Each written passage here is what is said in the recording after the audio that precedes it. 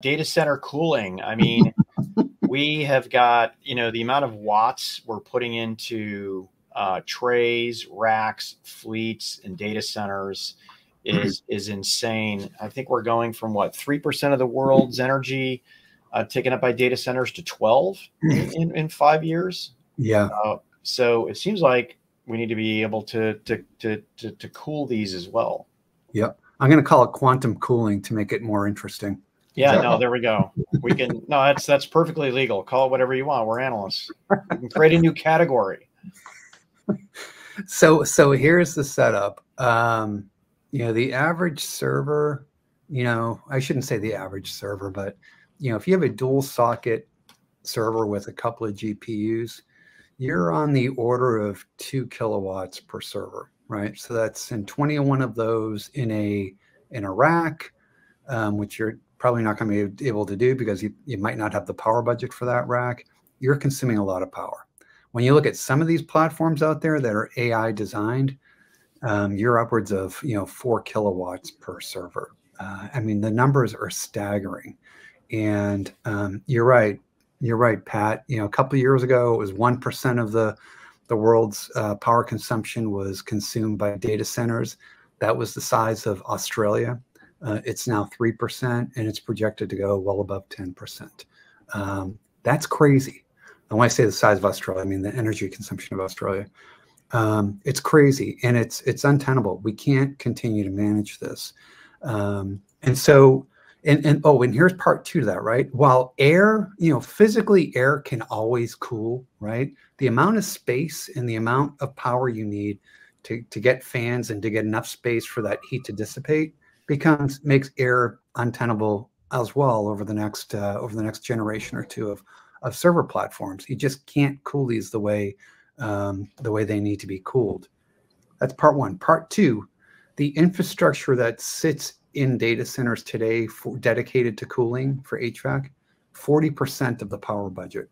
So you're wasting, as a data center operator, a data center architect, you're wasting half your power budget just on cooling alone, right?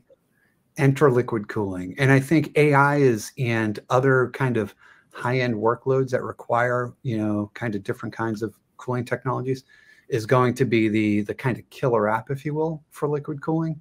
But it's going to bring in in mass. A lot of different types of cooling out there. There's, direct to chip. There's direct to chip immersive. There is full immersive, single phase, dual phase. All of these different types of technologies out there. Every OEM has its own approach to this. Tim Shed, I shouldn't say a friend, he's someone I've spoken to quite a bit at Dell. Really forward thinking on this, has his own thoughts. The folks at Lenovo have their own thoughts and have done some really good work. HPE acquired a lot of good cooling technologies from Cray and SGI. A lot of good work that's been put in there. So there's a lot of movement going on and a lot of players out there. What needs to happen is those standards from ASHRAE, from OCP, and from others really need to start to coalesce around, not necessarily on OEM level implementations, but how you deploy cooling en masse across the data center with the ability to plug in HPE, Dell, Lenovo, Supermicro, whoever, and not be concerned about proprietary kind of approaches. And I think we're going to get there.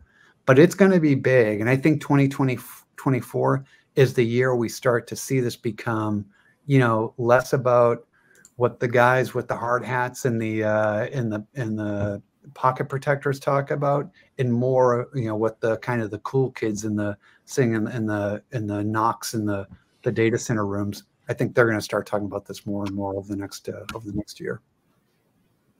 Yeah, anytime you get into stuff like liquid cooling, that was always the signal to me that we're hitting a threshold. Mm-hmm. And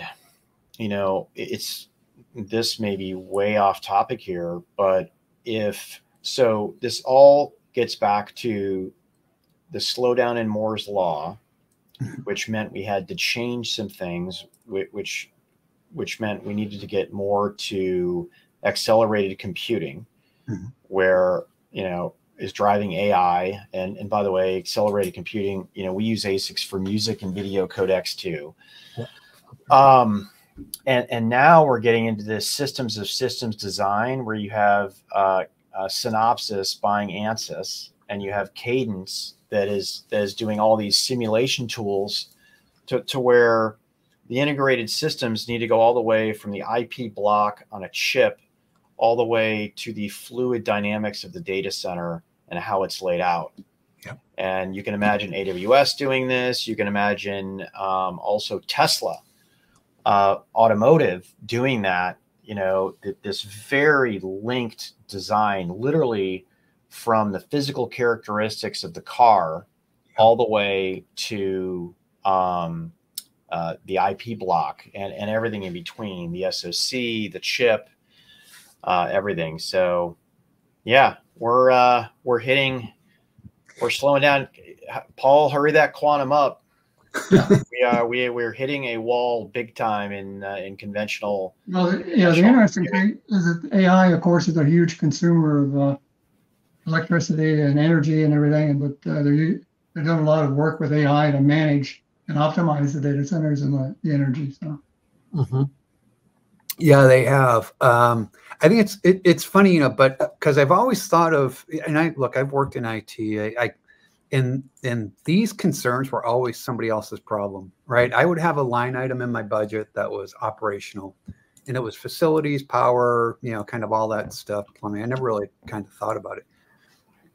IT executives are starting to get measured on this, and it's not somebody else's problem anymore. It is IT's problem now, and they have to figure out. And AI can optimize your power consumption across the data center and kind of utilization. However, this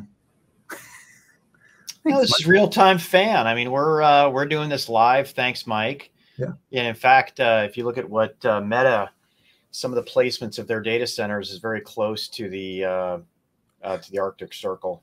Yeah. And there's been a lot of experimentation too, right? I remember Azure was dropping data centers down into the ocean. And I mean, there are all these different approaches to how you cool. But the fact of the matter is I think this is going to be a really fun, I don't know if market's the right word to call this, but really fun segment to follow over the next year.